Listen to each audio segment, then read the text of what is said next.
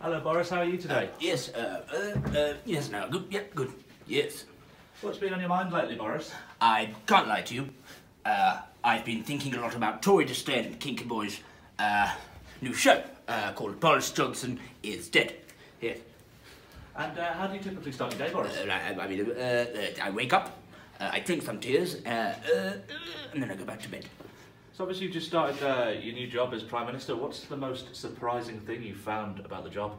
I was incredulous the other day when I discovered I couldn't order a Thai prostitute to the doors of number 10. And on the subject of prostitution, what's your favourite type of prostitute, Boris? Cheap. Why are you making this show, Boris? Well, basically, it's a show that's oven ready to bang in the microwave, and I think that it's funny. There's comedic sketches, political satire. Yes. Now this one divides opinion.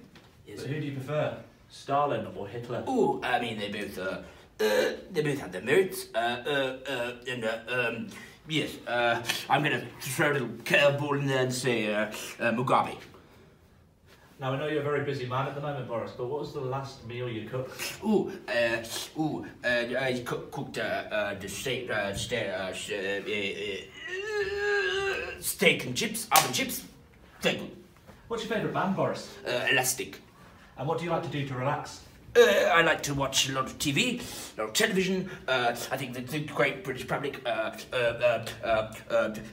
television. I like watching, in my spare time, NSPCC adverts, bananas, and help the homeless. So I sit at home, smoke a fat bifter, and masturbate to those. Yes. And finally, Boris, just before we let you get away then, back to work, why should people come see Tory Disdain and the Kinky Boys? It's funny, it's relevant, it's current, and song and dance, it's proper comedy cabaret show ready to bang in the microwave, oven ready to slam in the microwave. Yeah. Have a good day.